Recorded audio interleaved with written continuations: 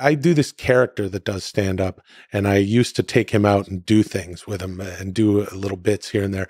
I haven't done it in like 4 or 5 years. I think, did Bobby say that character opened up for Bobby? Yeah. But he said, I have to do it as myself too. Yeah. I think in that podcast, he's like, okay, you're going to come with me and open for me in Brea, but you have to do it as yourself. And did that ever happen? You. It did. And I did the character, who's a character I came up with on 10 Minute Podcast. He's just this comedian, right? He calls himself an open mic veteran. He's been doing open mics forever. And so I did it at opening up for Bobby. And he's like, you have to do some of it as yourself. So I just kind of did this bit where I would do some of his jokes, and then I would take, it's silly. I got a fucking wig on, and I take the wig off and I go, and as myself, I start explaining it. Hello, my name is Will. See, the reason that it's funny is because Arnold Schwarzenegger he's in these movies and he's got the thick Austrian accent, but he's like, yeah, my name is Ben Williams. I'm a cop from Colorado. No, you're not. And it doesn't make sense as the comedian character that I'm doing, because that character doesn't do impersonations.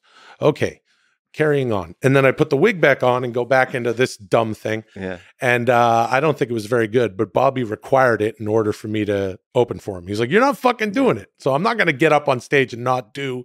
We agreed, I'll do it. But having been up there just in, whatever, I've done it like a dozen fucking times, or not a bunch of times, right? Like nothing.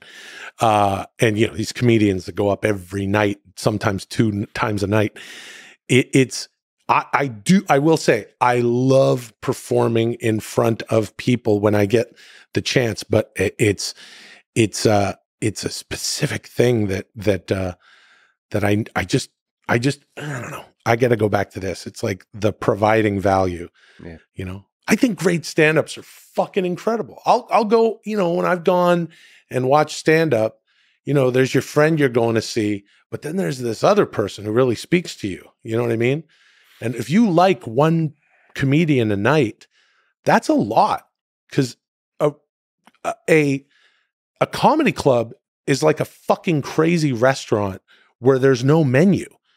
And it's like, yeah, what would you like? There's nothing else like that. There's like, you don't go to like a music place. Well, what do we got here?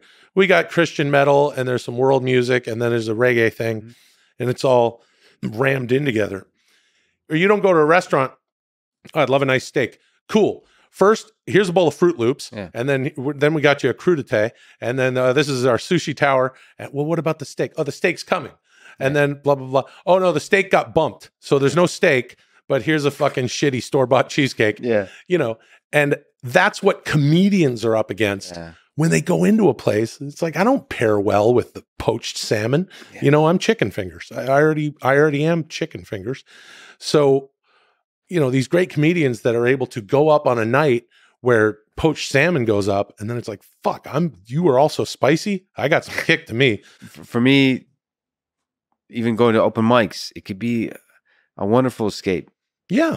I mean, just laughing together with others, it can make you, I don't know, it just feels really good. Well, and we've done and I hope to do it with Dudesy, but like live podcasts are fun in front of groups of people.